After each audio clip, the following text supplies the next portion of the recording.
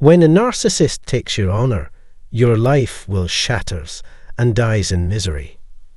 When you hear from people who have been hurt mentally by a narcissist, it can help you figure out how to deal with your own situation. This kind of abuse could hurt your chances of finding love and happiness. People's behavior can change for many different reasons, and the highs and lows of their emotions show how their behavior has changed. But people can change their behavior just like they can change anything else in their lives. The most visible and bad effect of psychological stress is changes in behavior. In this video, I talk about some signs that someone is being abused by a narcissist. Depression and worry are number one. Do you know someone who always seems upset and worried? Have you spent a lot of time making sure they're okay? It's possible that a narcissist is hurting the person's mind. Being the target of constant criticism can wear someone down, and this kind of abuse takes longer to heal than a physical hurt. Abuse of the mind leaves deep, long-lasting wounds. Verbal abuse can be mild, but still very hurtful. It happens most often when the abuser is someone the victim sees often or can't avoid. If you expect to be mistreated in the future, you can't be happy and positive. In fact, it can make you feel so hopeless and powerless that suicide might look like a good option. If this happens, you need to go to the doctor. 2. Problems with obedience. Compliance means doing only what is truly necessary to do what other people want or expect. Obedience is a way of thinking in which you always choose to do what you're told, even if it goes against your values or principles. When you compromise, you agree to do something you would rather not do. People who have been mentally abused usually become very stubborn to keep from getting hurt again. They may also put a lot of weight on their interactions with the abuser and / or other people. Number 3. Having a lot of doubts about yourself and not being able to trust your own reasoning. Those who have been victims of mental abuse can speak to how bad it can be for a person's sense of self-worth. Because of this, the person may feel ashamed and helpless. People who have been through pain may not talk about it because they are afraid of being laughed at or left out. Unfortunately, victims often look weak and hopeless, even when they try hard to look otherwise.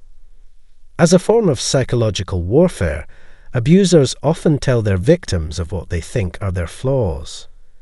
Hearing hurtful words all the time can do a lot of damage to a person's mind and make it harder for them to trust themselves. Number 4. They can't control how they feel and act because they are mentally unstable. The brain is the control center of the body. It takes in information and decides what to do with it. Abuse of the mind can make it harder for a person to control their own thoughts and feelings, which can lead to mental instability and acting on impulse. Without the right rules, these actions can have bad results and lead to mistakes that people will later regret. Irrationality, which is the tendency to act or respond without a good reason. Psychopaths can make people lose their ability to reason, which can lead to extreme emotional reactions like hysteria or oversensitivity. These people could be taught wrong or harmful ideas and treated as disposable. Because of this, people may think and act in ways that don't make sense. It's normal to feel scared when you've been wrongly accused or judged. Number 6. Sadness and gloom.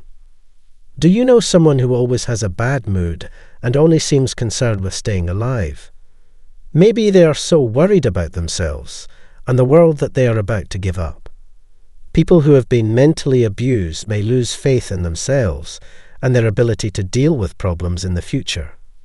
Pessimism, or the idea that bad things will happen, can become a person's goal and change how they see the past, the present, and the future.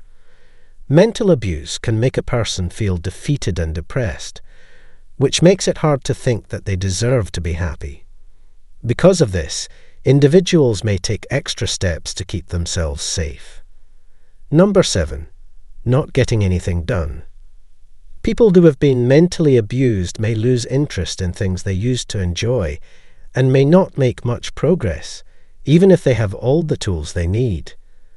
Because of what they've been through with narcissists, they may feel lost and negative and expect the worst.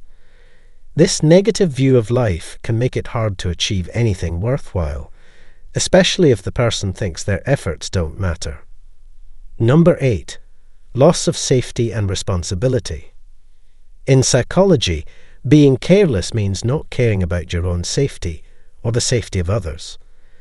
When victims of mental abuse are put under a lot of stress, they may make hasty choices. This can lead to a dangerous cycle of codependence with their abuser. Abusers often create stressful situations that can make it hard for people to make decisions. Taking issues into one's own hands can make things worse, which is a catch-22.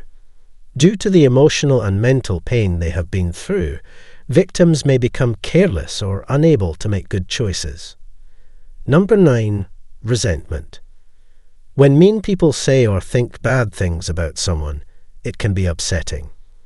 People who have been abused may feel angry at their attacker because of the bad things they have done or seen them do. When victims think about what happened to them, they may feel angry and want to get back at the person who hurt them. They may want to get even, get revenge, or explain what happened to them. This can be especially true of narcissistic attackers who may seem caring. Some people who have been abused may feel like they need to bring their attacker to their knees and take away their power. But victims may also unknowingly take out their anger on other people because they don't want to talk to the narcissist, who they know won't change. Number 10. Not at peace.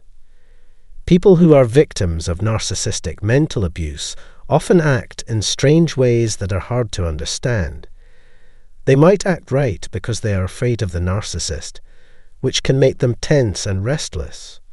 For example, they might have trouble staying seated or find it hard to stay focused on chores for long periods of time. These actions could be caused by worry or stress over something that isn't really a threat. People with anxiety may find it helpful to bite their nails, tap their feet, or tap their fingers on a desk. If you or someone you know has been abused mentally by a narcissist, it's important to know that most people change the way they act because of it. Making changes to how someone acts can help them get better. But if you want great results, it's best to talk to a professional. If this video helped you, please like it and sign up for more. I think you should check out my other videos on how to deal with narcissists.